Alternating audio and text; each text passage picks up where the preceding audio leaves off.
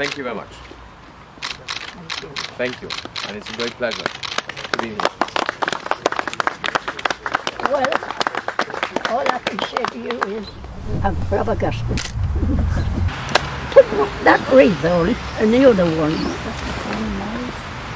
I've done it for, well, over 60 years. And one was March,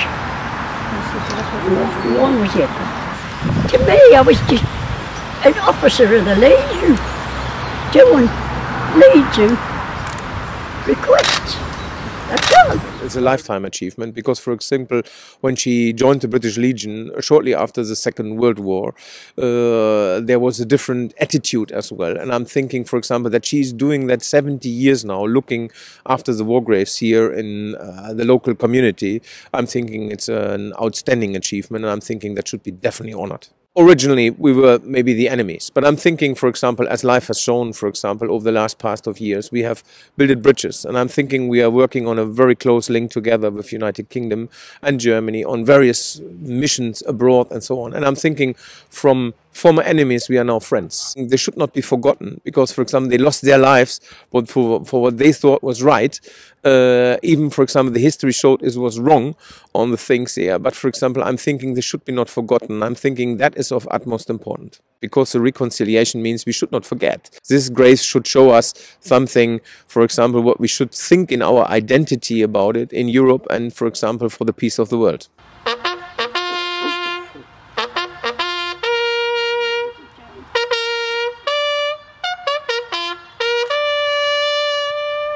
You know, there's over 1,500 Commonwealth war graves in the city of Sunderland as it is now. But this lady has done a phenomenal amount of work. And the great thing about it, we talk about being, shall we say, forgiving.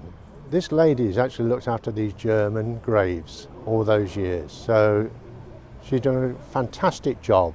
And it's immaterial whether the enemy then, in death, everyone is equal. If it is the highest award that the German War Graves Commission can give, because it is a Golden Cross of Honor from the German War Graves Commission, signed by General Schneiderhan, who is the president of it. And they are very pleased because he couldn't come himself. I'm very pleased as a German military attaché then to present that to Mary here today.